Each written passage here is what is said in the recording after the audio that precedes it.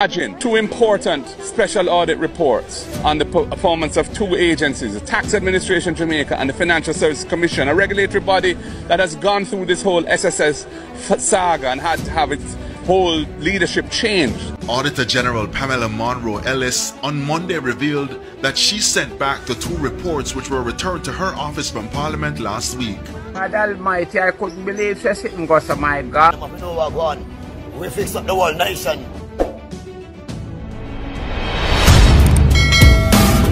Controversial Member of Parliament for Southwestern St. Catherine, Everett Warmington, has withdrawn his resignation as chairman of the JLP's Area 2.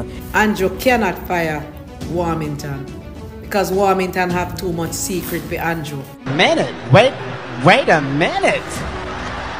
Wait, first of all, you're not going to speed past that like you didn't just say what you just said. In an interesting twist, the clerk of the House of Representatives appeared to be facing the heat over the matter. In a letter obtained by our news center, House Speaker Juliet Holness accused Valerie Curtis of dereliction of duty. Viewers and subscribers, never see smoke without fire. Doing it honest, sitting and report for months by people. No need eat hot. She said make report fast. Even you saying couldn't beat it. Viewers and subscribers, why are doing it honest? Send back all those reports and fire them on people. Don't you find that suspicious? Don't that fish my people? Viewers and subscribers, is it that Juliet Honest want her table to be claimed on people? Let me know in the comment section. Viewers and subscribers, why the report was not sent before opposition leader Mark Golding exposed all the corruption in the Jamaica Labour Party constituency, my people? First, let me ask all Jamaican citizens, a big question right here. Do you think the House Speaker, Juliet Honest, is compromised, my people? Let me know in the comment section. Viewers and subscribers, there's no professionalism right here, my people. House Speaker, Juliet Honest, blaming her colleagues for her dirty behavior she been displaying all this time, my people. Imagine two important special audit reports on the performance of two agencies, the Tax Administration Jamaica and the Financial Services Commission, a regulatory body that has gone through this whole SSS saga and had to have its whole leadership changed. That is what was sent to Parliament 2 months or more ago and was not tabled. And when I raised it, in order to pretend that I was not telling the truth and to mislead the public that I was not telling the truth, the reports were, after I spoke, sent back by the Speaker to the Auditor General. And then the Deputy Prime Minister says that I was telling a lie, when it was absolutely true. Everything I said was true. There are two outstanding reports, and they have not tabled them, and their machinations to avoid tabling them should not be accepted or tolerated by the people of Jamaica. And we're going to continue to hammer this home. The Speaker is relying on a particular provision in the FAA Act, Section 30. Section 30 deals with public bodies, but very specifically deals with the audit of financial accounts. That's the only applicable section related to the audits. The two audits that have been done by the Auditor General are special audits of the Tax Administration of Jamaica and of the Financial Services Commission. Neither of those two audits are audits of financial accounts.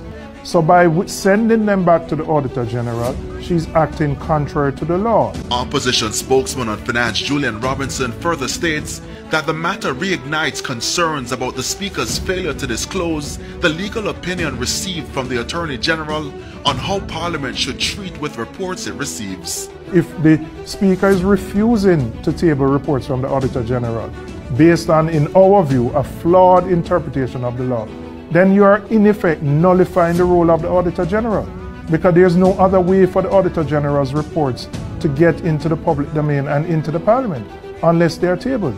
And it's a very serious constitutional issue.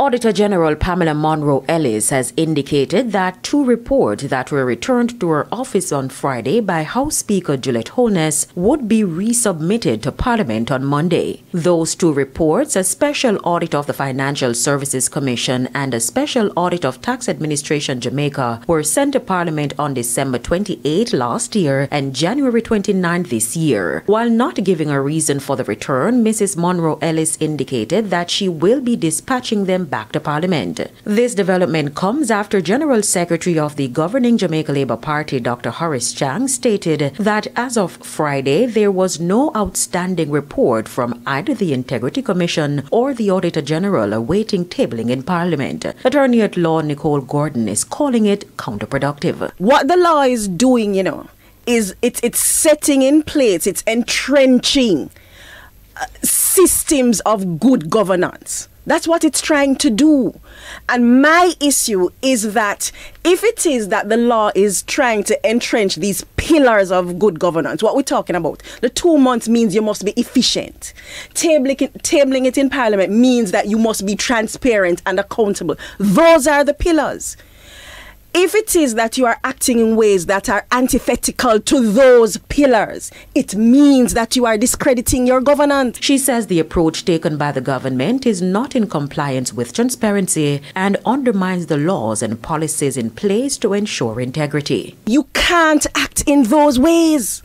That is the problem that I'm having with the approach that is taken. Because if you take an approach that you are respecting, not just the legal imperative that government has, but the moral imperative of government, you behave differently.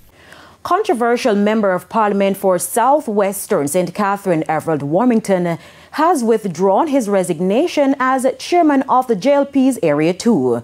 He resigned earlier this month after revealing that he was sacked as minister with responsibility for works. This over his comments about withholding money from the PNP councillor. However, in an about turn, he has written to party executives withdrawing his resignation, adding that he is fully committed to working for the re-election of the Jamaica Labour Party as a government and Mr. Andrew Holness as Prime Minister. For those of you who are confused of Mr. Warmington withdraw his resignation, you all don't understand political loyalty.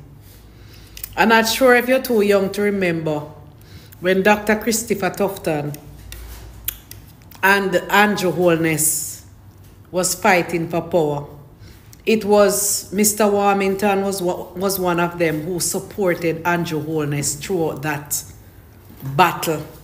And it is called political loyalty. Andrew cannot fire Warmington because Warmington have too much secret with Andrew and the Jamaica Labour Party. And either way, that's how it is in the both camps. So Andrew cannot fire Warmington because it's Warmington why Andrew is Prime Minister. So y'all better take that.